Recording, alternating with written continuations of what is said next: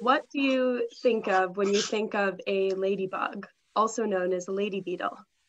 Do you think of a small, round beetle that has red wing covers covered in black spots, much like the image you see on the screen?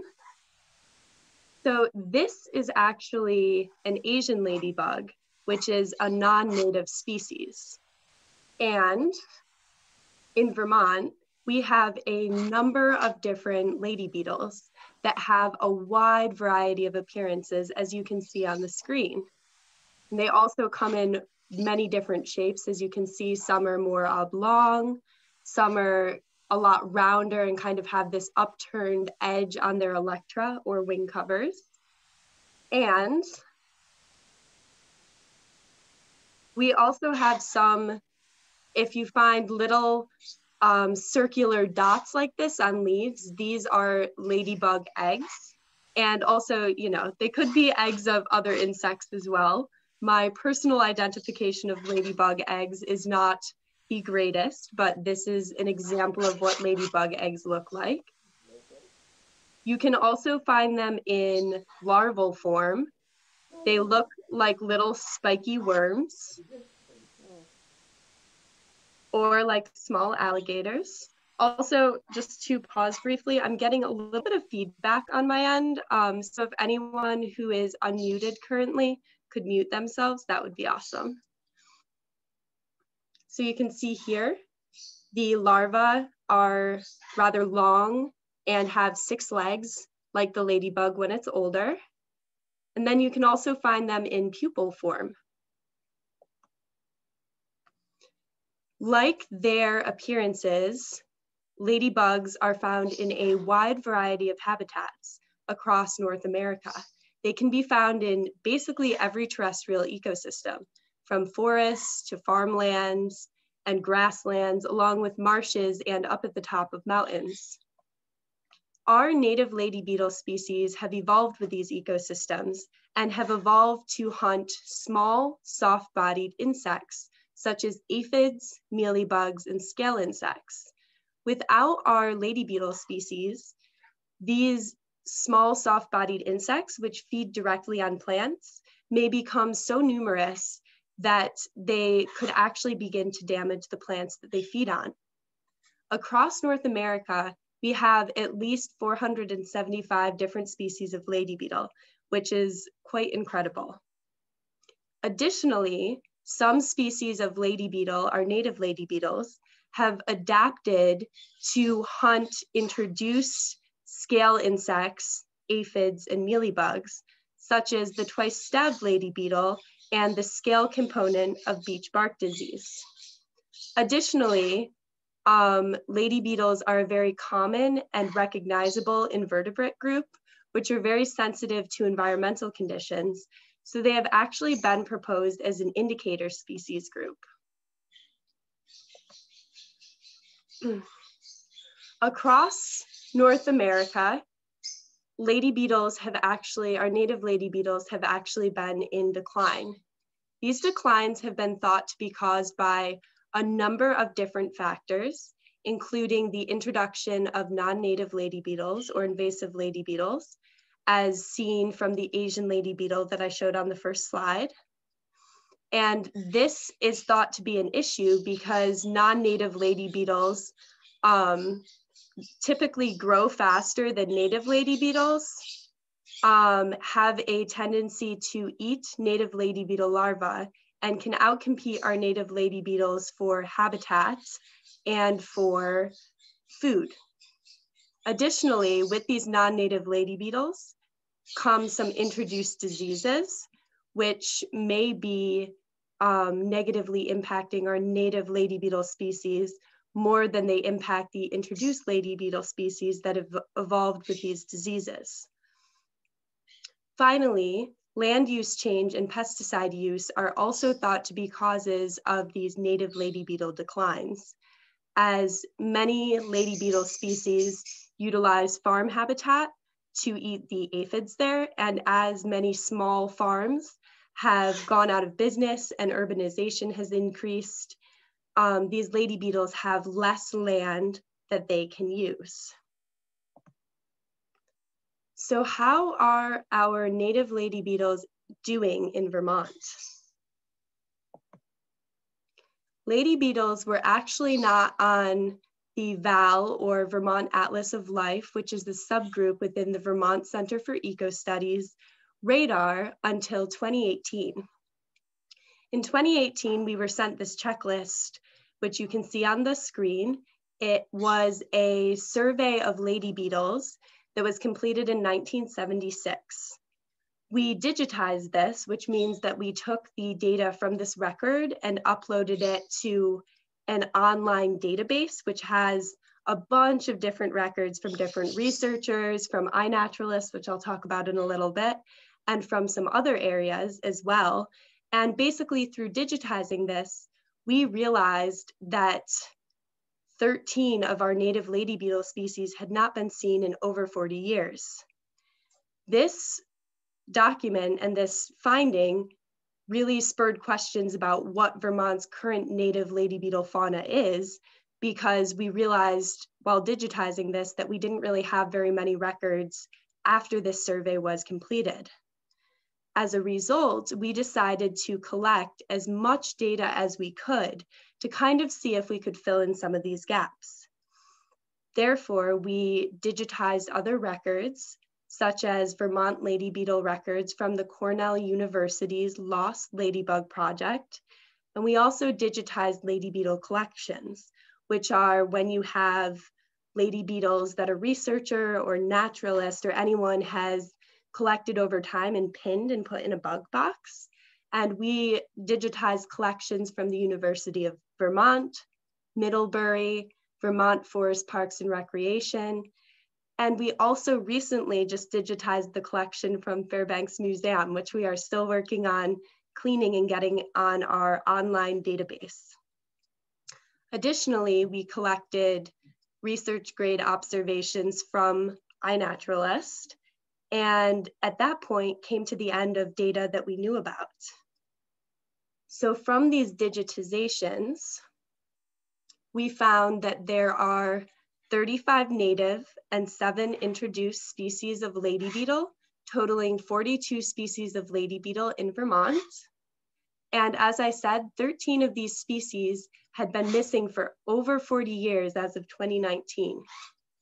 Other species seem to be following those national trends of decline.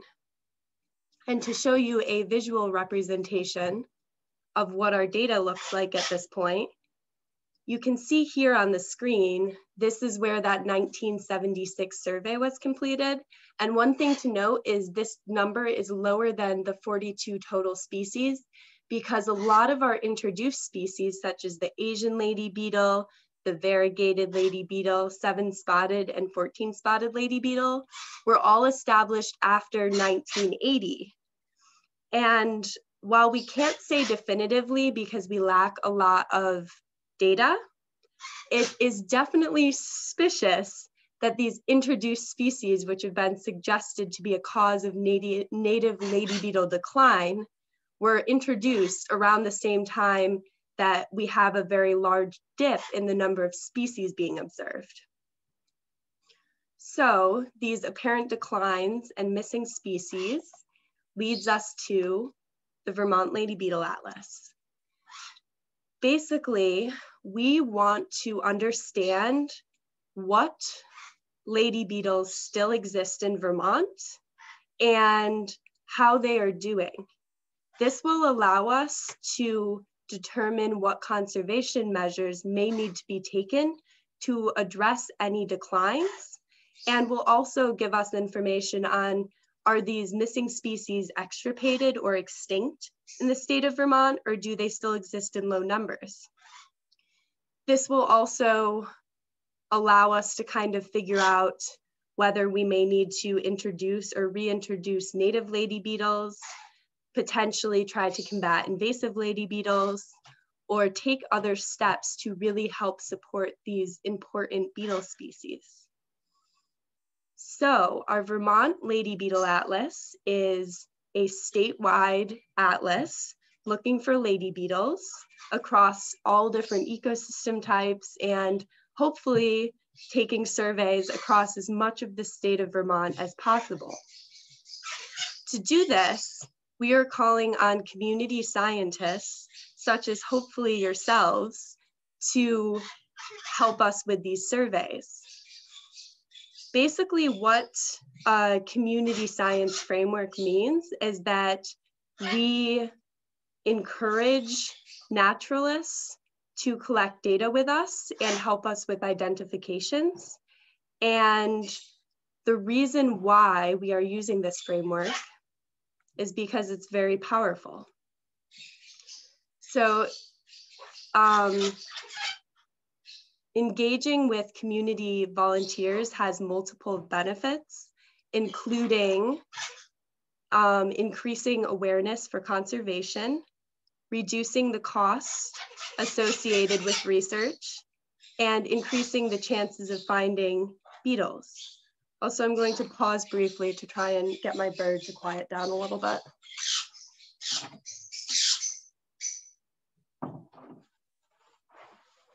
Okay, hopefully there will be less background noise on my end now. So as you can see here, our Vermont Lady Beetle Atlas piloted in 2020, and there was a huge spike in the number of lady beetle records that we had between 2019 and 2020. So this here is the number of lady beetle records that we have and that exist over time. And you can see that prior to starting to encourage community naturalists to report sightings of different organisms on iNaturalist, which is the Vermont Atlas of Life creation on iNaturalist, overall records of lady beetles were extremely low. You can see there was that spike around the time that 1976 survey was completed. But other than that, we have, for the most part, under 100 records until we have this extreme jump in records, which has been really exciting. We are using a community science framework that has been used in both other Vermont Atlas of Life projects and has also been used in other ladybug projects. So for example, the Cornell Lost Ladybug Project encouraged community volunteers to help them look for lady beetles, and community volunteers found 2-spotted and 9-spotted lady beetle populations in the state of New York where they were previously thought to be extinct. And now I'm going to talk about how we collect our community volunteer contributions, which is using this platform called iNaturalist. And I hope that if any of you want to help us look for ladybugs, you will sign up for iNaturalist and assist us in this way. So basically, iNaturalist is a free platform, entirely free, that helps to connect people with science and community naturalists with each other. And basically, iNaturalist assists with identifications of the wild organisms you are interacting with, both through artificial intelligence within iNaturalist suggesting identification, and through having other community naturalists that are using iNaturalist assist with identifications. iNaturalist is also a really powerful platform for researchers to use because basically the unit of iNaturalist is called an observation, which is one interaction or series of photos of one organism at one time. So say you photograph a tree in your backyard and upload those photos. You can have multiple photos of that tree, but that would all be within one observation because it's that one individual at that one time.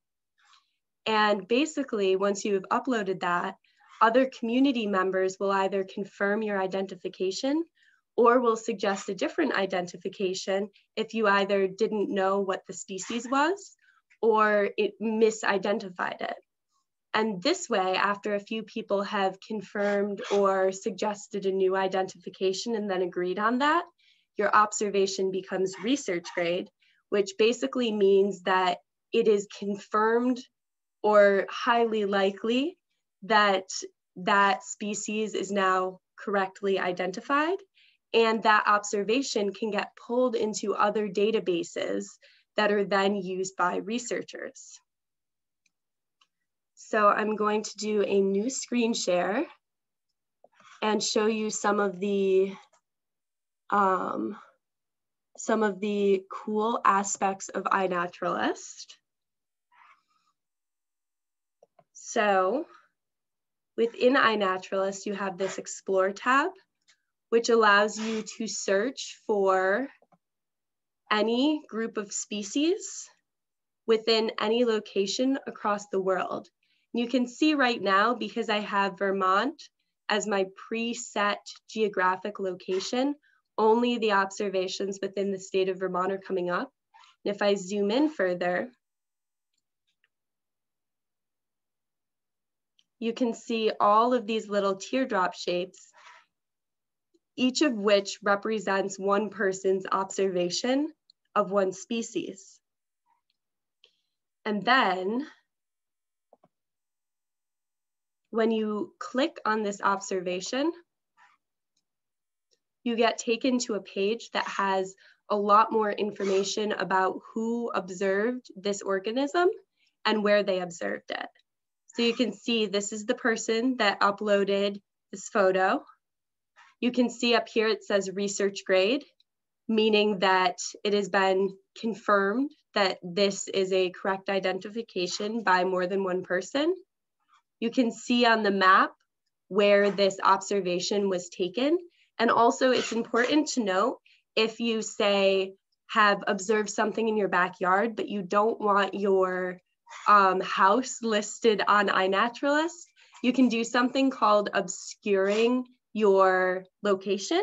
And basically what iNaturalist will do then is just pick a random location that's within a certain distance of where you actually observed the organism and drop a pin there so people don't know where it was actually observed. And you can see as you scroll down, you have the people who identified this here. I have the ability to agree with this identification or leave a comment or suggest a new identification if I believe that this grasshopper was misidentified. I'm also able to annotate this identification, which means that you just add more information to the observation. And from this photo, I can tell that this grasshopper was alive. So I'm able to just select alive. And this just allows anyone who wants to search for two-striped grasshoppers that are living versus dead to easily filter their searches. And another really impressive aspect of iNaturalist is if you either search for a species or taxonomic group, or you simply click on the species page that you are on for this one observation, you get taken to the overall species page. And you can see here that you have a bunch of different information about the two-striped grasshopper. So to begin, you're able to view an interactive map as to where these grasshoppers have been observed across the whole world. And again, you're able to click on any of these observations. You have an about page for the species, or if you were to search just grasshoppers in general, the taxonomic group. And this about page sometimes has a lot of information, sometimes has a little bit of information because it just links to Wikipedia. So there will be as much information in here as exists in Wikipedia. You also have some tabs on the side where you can find out more information about the species. You also have access to a taxonomic tree, the conservation status, if there is one. And this is my favorite part of iNaturalist. There's a similar species tab. So if you are unsure of identifications, you can look at other species that are commonly misidentified as two-striped grasshoppers and maybe be able to better narrow down what you have actually observed. Additionally, you have some information up here that shows seasonality, history of since iNaturalist was created. This is like number of observations over time, a breakdown of life stages. So you can see you have adult, nymph, which is like the larva stage, and no annotation. And then you also have male versus female.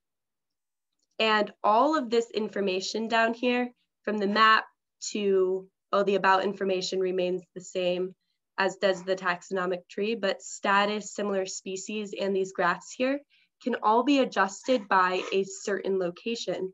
So I could type in Vermont, for example, and you can see that there has been a shift in the graph here for all of these tabs, because these now reflect only observations that were made in Vermont, as now you can see there are only 2 other species that have been misidentified as these 2 striped grasshoppers in the state of Vermont. Another thing that I very briefly wanted to highlight in iNaturalist is the Identify tab.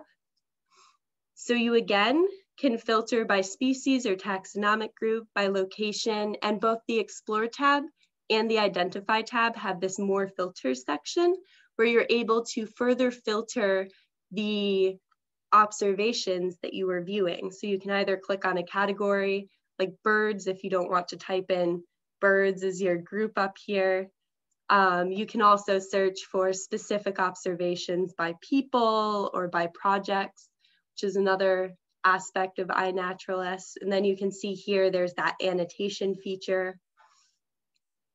And basically what you can do in Identify is you can click on any observation that is here, and you can see a bunch of information about this observation along with photos. If there were more photos, I could click through the photos. And you can then either agree with the identification that's here, or you can click Add ID if this person misidentified this moth. And I must admit, my moth identification skills are not super high, and I'm not sure if they've correctly identified this. So I'm not going to add an identification or agree. So this tab here is how people can get more observations to be research grade in iNaturalist and help each other learn. So the final thing I want to show you in iNaturalist is the Upload tab. And this is how you can add photos directly to iNaturalist. And basically what you do is you just select Choose Photos and go to your pictures location on your computer. And then you can select a number of photos at once by single clicking on the first one you wish to upload, holding Shift down on your keyboard, and then clicking the last photo you wish to upload, and then selecting Open. Now you can see all of these photos are populated. I call each one of these tabs here a plate. So each photo is on a single plate. However, as I said before, if you have multiple photos of the same individual, you want them to be in one observation.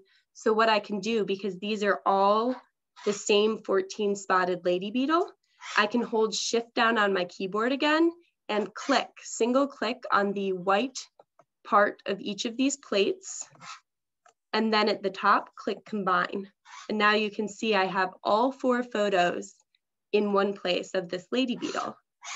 Another thing that's really nice is you can mass edit your observations. So say I'd grouped all of my individuals together into their various observations, and I only want to group edit the first 4. I can then hold down Shift again on my keyboard and select those observations. And then you can see over here, I can edit multiple species, edit the date for all of these at once, and edit the location for all of these at once. I could also do that for all of these by clicking Select All. and then do the same information. So this is really convenient because I did actually find all of these lady beetles in the same field on the same date. So I could just do edit multiple dates and edit location for all of these. And then that would save me a lot of time. You can see right here, this is what I was talking about with geo-privacy. You're able to obscure or make entirely private your location. And then you have the ability to add more information to all of these observations or a single one of these observations down here. All right. I am going to jump back into my presentation now, but if anyone has any iNaturalist specific questions, definitely feel free to pop those in the chat or unmute yourself and ask them.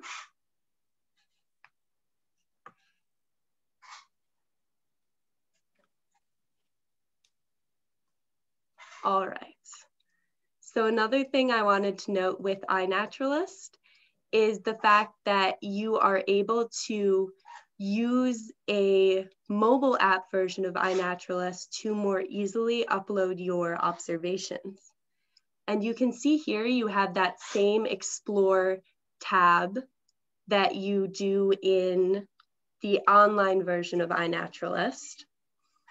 And you can click all of these teardrops to find out more information about what was seen here. And you also have a bunch of other options in the mobile app. You can look through your activity. You can see your specific observations, and your activity is just like either you have identified other people's observations or other people have added identifications to your observations. And then you also have the ability to make observations in the mobile app by clicking the camera icon here. And then you can see that you have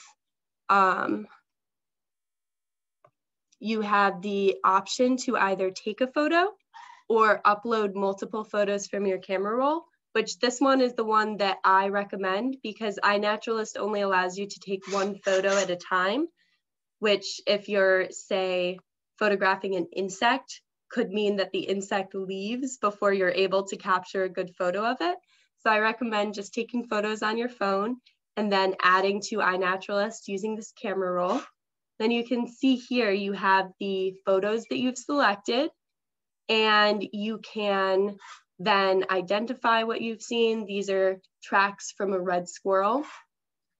You can add notes, again, edit any information about the location or date or geo-privacy here, and then you just click save and it uploads to your iNaturalist account. Additionally, if you either have kids or there are kids that are watching right now, if you want to learn more about everything that is outside, also I personally use Seek, so it's for adults as well. But you either don't want to quite dive into having an iNaturalist account, or you just want an easy identification tool when you're outside, you can use this app called Seek. And it's sort of like, it's been described as sort of like a nature version of Pokemon Go, or like the Shazam, which is a music identification app of nature. And so basically what you can do is go outside and just point your phone and take some photos of whatever organism, so say a flower that you want to identify, and then Seek will tell you what it is. And if it's not entirely certain as to what the organism is, it'll just give you like a genus or a family. So it'll say, instead of saying silver maple, it might say, we're sure this is a maple, but we're not certain what species it is. But from there, you can either then use iNaturalist or another guide to help you figure out exactly what the species is. The final thing that's really nice about Seek is you have this thing called challenges, and you can basically turn learning how to identify different organisms into a game. So on this next slide, I'm going to connect iNaturalist back to the Vermont Lady Beetle Atlas. And if you'll turn your attention to the right-hand side of the slide, you can see these red dots moving across the map of Vermont. Those represented the increase in research-grade iNaturalist observations of lady beetles in the state of Vermont over the course of iNaturalist history. And after piloting our Vermont Lady Beetle Atlas, which we have a project for on iNaturalist, last year alone, which was our pilot year of the Vermont Lady Beetle Atlas, we saw an increase in 234 iNaturalist users contributing lady beetle data to iNaturalist for the first time. Additionally, we doubled the number of research-grade lady beetle observations on iNaturalist in 1 year, which was really exciting because once observations are research grade, we will use them in our lady beetle data research to determine where these species populations are. Because once they are research grade, we have that kind of extra layer of data quality where somebody else has agreed with the identification. So we are more certain that that photo, that lady beetle that was observed, is correctly identified. Finally, we found one of our missing lady beetle species, which is really exciting. One thing I just wanted to point out is on iNaturalist, the difference in the number of research grade lady beetle observations between Vermont, which has the Vermont Atlas of Life, doing the Vermont Lady Beetle Atlas, versus New Hampshire, which does not have an organization like the Vermont Atlas of Life that has people very actively surveying the state's flora and fauna, and also does not have a project looking for lady beetles.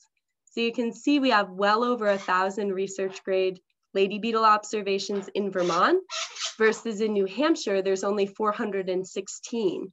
You can also see here the number, like the difference in the number of people uploading these lady beetle observations and also the number of species. And one thing that's important to note here is the number of observations in both states that are of the Asian lady beetle, which is that, again, that lady beetle that I showed on the first slide, which is an invasive species. They have become extremely populated across North America and also are very commonly associated with urban areas and with people because we are outside of their native range. And so if you find lady beetles in your house in the winter, they're probably Asian lady beetles since they like invading people's homes for the warmth during the winter. Additionally, our community naturalists have rediscovered 4 species that were lost for over 40 years, which included the 4-spotted spur-leg lady beetle, which you can see right here on the slide, the convergent lady beetle, undulate sigil lady beetle, and hieroglyphic lady beetle. And community naturalists have found 3 new species of lady beetle, which were never previously recorded in the state of Vermont before. These included the undoubtable lady beetle, mountain lady beetle, and the Octavia lady beetle, which you can also see right here on the slide. So our next steps for this upcoming year are to increase participation in the Vermont Lady Beetle Atlas. And this is how, if any of you are interested in contributing to our search and learning more about lady beetles, you can become involved. So you have a couple different options for involvement, which is really nice. The first is just incidental sightings, which is just, you know, say you're out in your garden or you're walking your dog or just going about your daily life and you're like, oh, there's a lady beetle there. What you can do is simply snap a couple photos of it and upload those photos to iNaturalist. And then if you have any additional information that you can add to that photo, such as Lady Beetle was found on a maple tree or something like that, you can either add it in the notes or add it in, there's these things called observation fields in iNaturalist. So we have a little bit more information about the beetle species, and that is greatly helpful in and of itself. You can also actively search for lady beetles, either visually, just examining around this time of year, they're starting to come out of their overwinter hibernation, which is when they bury themselves in the leaf litter or under logs for the winter to survive, and then emerge in the spring. So you can often find them on tree trunks or on bushes or on hardier vegetation that may exist as they kind of crawl up to warm up a little bit before dispersing. And another way that you can actively search is by sweep netting, which is basically when you have an insect net and you walk around simply whacking vegetation, whether it's tree branches or grass in a meadow, with the net. After you have walked and sweep netted for a little bit, you simply hold the net, kind of use your hand to create a closed off space at the bottom of the net to trap all of the insects in it. And then you can very slowly start to peel the net open and scoop any insects, any lady beetles or bees or other insects that you may be interested in, into some small clear containers that you have to hold them while you're taking photos of them. And then you can simply release them.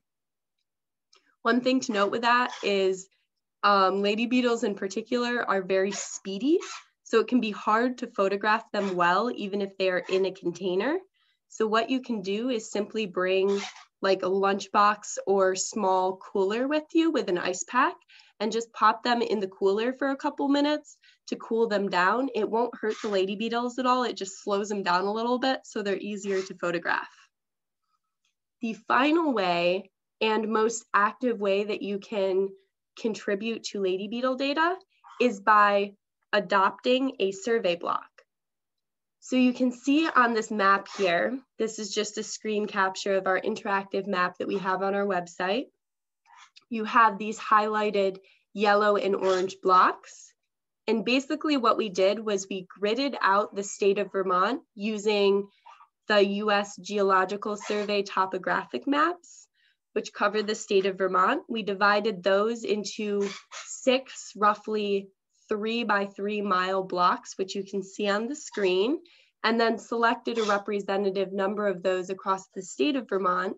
And basically what you can do on our website is click on one of these highlighted blocks if it's near your house or somewhere you're willing to travel to, and then you can click adopt the block. And then basically all we ask you to do is go out and do at least one survey in each of the different habitats that may be found in your block over the course of the summer.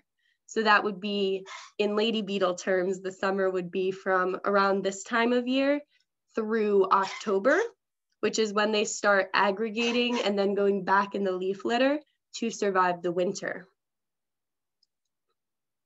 And also one thing about these survey blocks is you are welcome to adopt them as a group. So then multiple people can go out at different times to survey, which lightens the load for everyone. And then one thing to note is if you adopt a block that goes across private property, just make sure that you get landowner permission before surveying on anyone's land. A few things with observation quality is to best identify these beetles from photos, it's helpful to get photos from a bunch of different angles. So you can see here, the lady beetle that I have on the screen is the 20-spotted lady beetle. And I have a photo of the underside of the beetle, the top of the beetle showing the wing covers, which are also called the electra. And then I have one of the front of the beetle, so you can see the head, and this middle section here is called the pronotum. So I have the pattern on both the head and the pronotum visible. And this is really important because there are some lady beetle species that are very difficult to differentiate unless you have photographs of all angles of the beetle. Additionally, some of these beetles are only able to be differentiated from similar species if you have a size reference.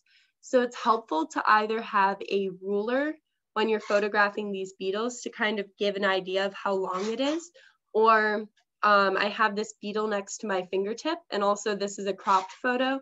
So from my larger photo, what I could do is once I'm home, I could measure the part of my fingertip that the beetle went across as like a size reference, then be like, oh, this beetle is roughly 2.3 millimeters in length, or whatever the size may be.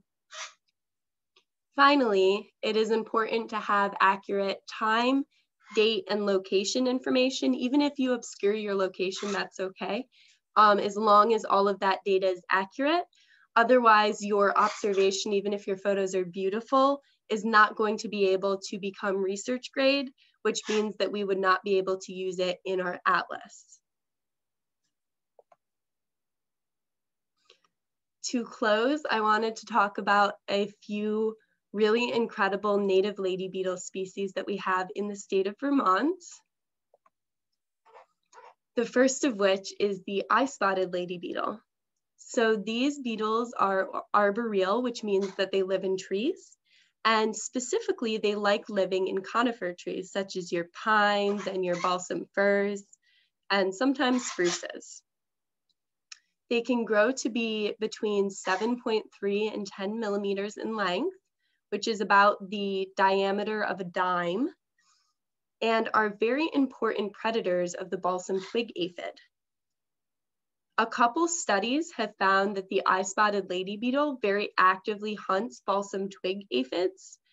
They will actually bury their head into the buds of balsam firs or into kind of a bundle of new growth at the end of a twig to extract aphids.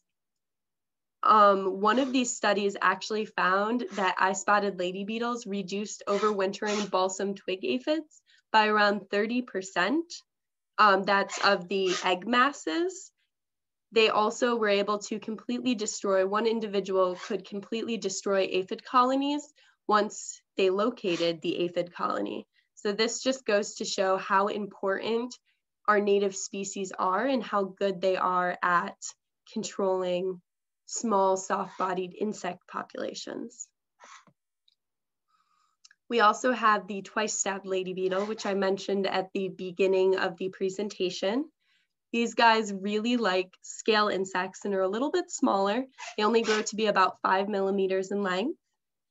Since the introduction of beech bark disease, they have become very closely associated with heavily infested beech trees. So looking at the trunks of beech trees that have this sort of like white fluffy stuff on it is a really good way to find twice-stabbed lady beetles. Additionally, these species or these beetles will go to trees that are the most heavily infested with scale insects, whether they're beech trees or conifer trees such as pine trees, and are very effective at reducing scale insect populations. Sadly, this does not help our beech trees as much as it could because beech bark disease is actually caused by both a scale insect and a fungus. So once the fungus is in the tree, it's really hard for the tree to make it. Another lady beetle species of note is our convergent lady beetle. These have been widely in decline across the United States. They have a very wide range. We have found only a couple of them in the last few years in Vermont, so this is a really good one to keep your eyes open for. They are a habitat generalist, meaning they can be found across a wide range of habitats, but have a high preference for agricultural crops, meaning that they are a very effective biological control for aphids and other small insects in our food, which is amazing. They can actually be purchased for biological control because they are so good at controlling aphids and have a slight tolerance for pesticides. The final lady beetle I want to talk about today is the marsh lady beetle. We don't know very much about this species other than they are, as their name suggests, associated with wetlands, marshes, wet forests, and damper fields and meadows. They likely eat both aphids and scale insects in these environments, but this would be a really excellent lady beetle species to keep your eye out for, just so we can get a better idea of the habitats that they are, like the exact habitats they're associated with in Vermont. So that concludes my presentation for today. This link on the screen here, which I can pop into the chat in a moment, is the link to our Vermont Lady Beetle Atlas website. And I hope all of you are excited to help look for lady beetles, and I'm happy to take any questions you may have. Thank you. Thanks so much, Julia. I'm going to hop in with a couple questions that have come in during the presentation and before. So maybe you can help us with some of them. So the first one is from Diana in Peachum. And she asks, why do they like to be around people? One crawled around on my hand for 10 minutes yesterday. And I'm assuming that would have been one of the Asian lady beetles, do you think? Probably. Diana, if you're here and you want to unmute at any point and give some more information on what the beetle looked like, definitely feel free. But especially this time of year, because it's still early in the year and they're just waking up from hibernation, it was probably attracted to your body heat, would be my thought. They also, lady beetles, for whatever reason, really like the color yellow, and can be really attracted to brighter colors because they associate that with like flowers, which then hopefully there would be aphids there. So it could be a combination of things like that. I'm not too positive as to why, but they are, you know, very friendly insects for the most part. Additionally, again, the Asian lady beetles are frequently found in urban areas and seem to be the beetles that we have the most of in terms of species in Vermont right now. So that also could contribute. Oh, you're muted, Allison. Maybe you covered this already, Julia, but are the Asian lady beetles beneficial or detrimental to, you know, since they're so widespread, are they good for our ecosystems, or are they kind of not as great as the natives? So in my opinion, at least, they're not as great as the natives because they haven't been here as long and they don't really actively search for native small soft-bodied insects the way our native species do. Even though they do eat more, like they can outcompete some of our native lady beetle species for food if they're sharing the same habitat. But that's more when they're in agricultural habitats where it's very easy to access food than in more specialized environments where certain aphids or scale insects are only found in certain locations. That's when the native lady beetles really do a better job. It's like, especially since the Asian lady beetles very much eat native lady beetle larvae, they can really kind of take a toll on our native lady beetle populations, which overall is bad for our ecosystems. In general, anything that can reduce biodiversity is not a good thing.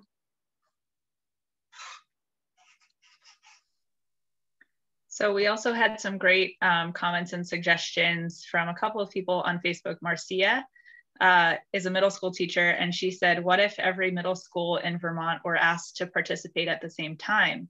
Each student could look in their own backyard X number of days and then report back. And then also Kat in Burlington suggested starting like neighborhood watches where people could have designated areas areas of the city like the Old North End where they take surveys. So I think people are interested in trying to figure out the best way to structure kind of bigger efforts. Do you have any ideas on that, Julia? Yes, definitely. So we are planning on doing a kind of lady beetle bio blitz at some point once it's a little bit warmer out and they've been more active, just encouraging everyone, no matter where they are, to get out and look for lady beetles. In terms of schools, that is a wonderful idea. And I'll actually put my email or my Gmail in the chat. There we go. So if anyone, you know, has either a school group or other groups that you'd be interested in coordinating a search with, definitely email me. I'd be super happy to help organize that. But for the most part, we really want to encourage people to be adopting those priority blocks and surveying in those priority blocks. Or if a priority block is inaccessible, but you have, say, a really nice backyard or green space near your house, surveying regularly there is what we're really encouraging, because we want to get a very complete survey of the lady beetles across the state of Vermont, kind of curated, so we have the best idea as to if any of these missing species still exist or not. But yeah, for the most part, just uploading things to iNaturalist and getting yourself on iNaturalist, and then joining, I'll pop another link in the chat. We have the Vermont Atlas of Life on iNaturalist that we put out a lot of journal posts in, so that will update you as to when we have a lady beetle BioBlitz or anything like that. So getting on iNaturalist and then joining the Vermont Atlas of Life is a really great way to easily know when we're looking for lady beetles and when we're encouraging like a statewide search. Julia, for people who are going out in their own backyards, where do you suggest, like if they can get a sweep net, or if they don't have a sweep net, what are some habitats that you would suggest looking in? I'm just thinking about like mowed areas versus trees versus looking at you know, shrubs or tree trunks. What are the best places for people to be hunting in the habitats that are easiest for them to access? Definitely. So if you have an insect net or can make an insect net, also on our Vermont Atlas or Vermont Lady Beetle Atlas website, which I popped in the chat, we do have in our participant manual ways that you can make your own sweep net. But if you have a net, I recommend kind of whacking any vegetation that you have accessible. One thing to note is if you're hitting a shrub, you can whack it a little bit harder versus your annual plants you might want to be a little gentler with. But if you don't have a net, that is totally fine. Just visually searching tree trunks, shrub trunks, and then if there are any plants in your yard that are, or in your garden, that you've either noticed in the past attract a lot of aphids or are kind of juicier. So in my mind, that would be like clover versus grass. Just visually searching those is a really good way to find lady beetles. Another thing is if you notice a plant that's looking kind of sick, that would be a good plant to check out. Like if the leaves are a little bit discolored, it doesn't necessarily look dry, it just looks like it has some sort of pest problem, its defenses will be lower, so it has a greater chance of being infected with aphids and other insects. So that's a really good way to kind of narrow your search. But as I said before, lady beetles are really found across every ecosystem. So we have lady beetles in trees and bushes, in kind of more grassy, meadowy habitats. So you really can't go wrong, like no matter where you're searching, it's just kind of searching everywhere. And then with trees, if there's like low hanging branches, looking along the vegetation as well is a really good way to find them.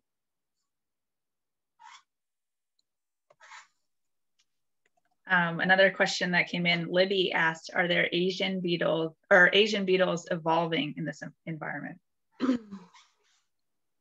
So they've definitely evolved a bit because they've been able to become established. From the studies I've read, they are not on the same level as many of our native species that have really specialized with certain pests. Going back to that eye-spotted lady beetle, the study actually directly compared eye-spotted lady beetles to Asian lady beetles and found that Asian lady beetles would only eat balsam twig aphids if they happen to come across them. So that's called opportunistic foraging. Whereas the the eye-spotted lady beetles very actively hunt the balsam twig aphids. So it's like they've evolved in the sense that they can survive in our ecosystems here, but they don't hunt, especially our native pests, in the same way that our native lady beetle species do.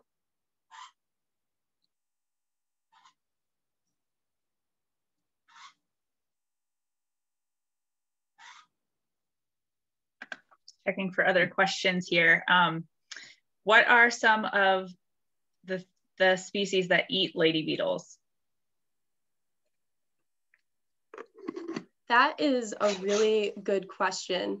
So it kind of depends on the lady beetle species. They're actually not particularly palatable by a lot of organisms because many lady beetles will produce this well, you've probably noticed this if you've ever had Asian lady beetles in your house. They have that very specific smell to them. A lot of lady beetles produce that kind of like chemical reaction if they're disturbed, which deters a lot of other organisms from eating them. That said, I'm sure multiple different bird species probably eat primarily our native species.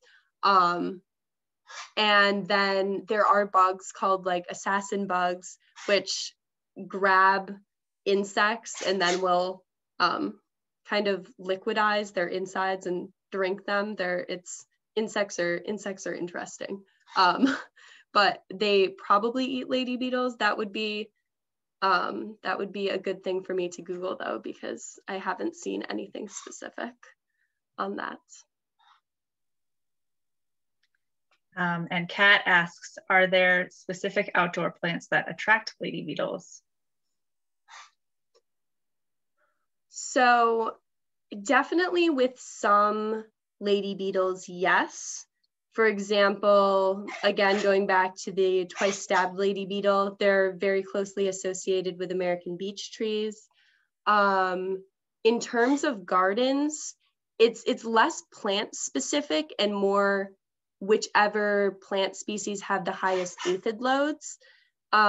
So in terms of having your garden attract lady beetles, that's not something that you necessarily want because that probably means that your garden isn't doing too well. And actually lady beetles are very, very mobile. Some actually migrate between their wintering grounds and where they spend the summer. So in terms of having a garden or house structure that attracts them, you want a very wide diversity of different plants and structures. So then you have like bushes where your more arboreal species will be attracted to, and then just different vegetation structures in your garden will attract more. But on the larger scale, it actually is more important how your landscape around your house looks than your specific garden. Because if you have really healthy ecosystems around your house, then there will just be more lady beetles in general. And then kind of conversely, we don't have any like super urban areas in Vermont, but if you were in like New York City, say, in an area that doesn't have a lot of green space, but had a really beautiful garden, then you would probably have a lot of lady beetles just simply because they had nowhere else to go. But then also, if you had a garden within a larger ecosystem that was surrounded by more green space, you would actually have even more lady beetles because they have a healthier environment around your house. So they have more places that they can be moving to and from. Also, it looks like we have a couple questions in the chat here. So from Jody, is anyone collecting actual specimens? If so, what species? That is a really good question. Historically, yes, a lot of researchers like the Bruce L. Parker collection that we have, or that Fairbanks has in their, at their museum.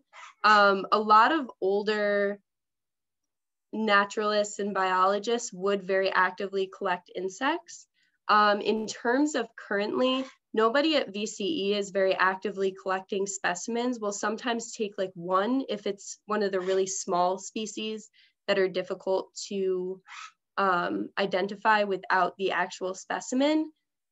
but that, like, this is just my personal take on it. I always feel bad killing anything, even if they're tiny insects. So I prefer to just take as many photos as possible and, you know, try to identify that way. I don't know of anyone who is currently actively collecting lady beetles, though. That said, if that's something that you're interested in, you know, you certainly are welcome to do it, and hopefully would share your data with us. Where in North America is the greatest biodiversity of lady beetles? That is another really good question. I don't have a mental state by state comparison as to where has the most lady beetles and where has fewer. I think that I think in the South, there's a higher diversity of them in general, though, because it's warmer. So it's just easier to support more species when you have a warmer climate for the whole year. But you can find lady beetles all the way up through Alaska. There definitely are fewer species up there, but there are some species that really need that cold winter and don't do as well if they're in warmer environments.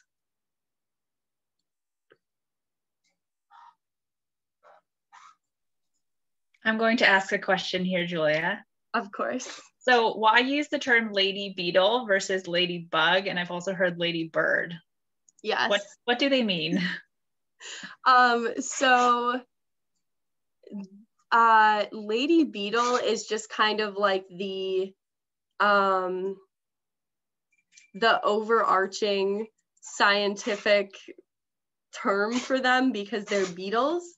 I think I'm actually going to fact check myself really quick as I say this, but I'm pretty sure that ladybird was because lady beetles as a whole are found across like the whole world. So I'm pretty sure ladybird was the more European common name for them. And then in America, it became ladybug. So I think that's kind of been the evolution of the name. But I will fact check myself on that. I can actually add a little bit to this, Julia, if you don't mind. Perfect, go for it. Folks, this is Bobby Farley-Trubio from the Fairbanks Museum. I actually heard about this, and there's a church in Britain that has an entire article about it, the St. Joan Hershey Catholic Church. Apparently, this is what I remember hearing, there was a town in medieval times that was having an aphid infestation. They went to church and prayed for help, and the lady beetles appeared. So they named them after Our Lady, like the Virgin Mary. And that is where the name in English comes from, lady beetles being Our Lady. And so they thought it was an answer to their prayers when these beetles showed up and ate all the aphids. And I think I found the article from the church if you want to find out some more. Let's see. Anyway, that's what I've heard. You can look it up yourselves. It is religious to how their divine intervention saved crops. I'll end with that. Yep, that actually, thank you, Bobby. That's actually exactly what came up when I just Googled to fact check myself. And it says in the United States, the name was adapted to ladybug. So that's how we ended up with that in the US. Also, if anyone has any further questions or wants me to elaborate on anything more, like definitely feel free to unmute yourself, say hi, and ask whatever questions you have.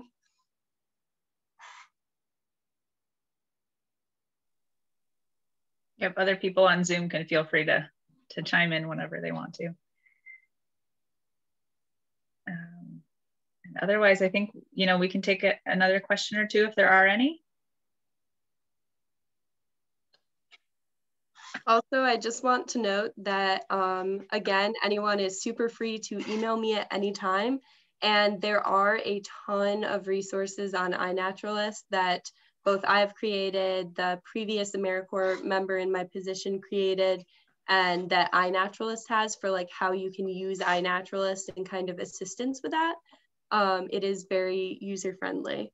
So that's another resource that we have. And then on that Vermont Lady Beetle Atlas link that I popped in the chat, we have a species profile page that has links to profiles for each species that has been recorded in Vermont with photos and interactive map identification information, along with like the habitats they use, the food that they eat, etc. Some of them don't have much information just because there hasn't been a lot of research done on lady beetles, like many beetles and insects at large. Yeah.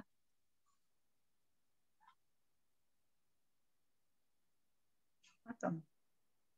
Well, I think we'll wrap up here unless anyone has any last thoughts. And I'm sure you can feel free to reach out to Julia. She put her email in the Zoom chat, and I copied that over to Facebook as well. So you can get in touch with her. And I know I'm excited to go out and try to find some lady beetles this year. I've used the Seek app a little bit, and it's really user-friendly and really great to just like point your camera at something and be able to identify it. So it's a great way to get started. So thank you so much for doing this program with us, and we're excited to learn more about lady beetles this summer and get outside. And I hope everyone else is excited too to participate in some citizen science to learn more about Vermont's lady beetle populations. So thank you, Julia, and we'll sign off here. Again, if you have any questions, feel free to shoot them at Julia. And yeah, thank you. Thank you.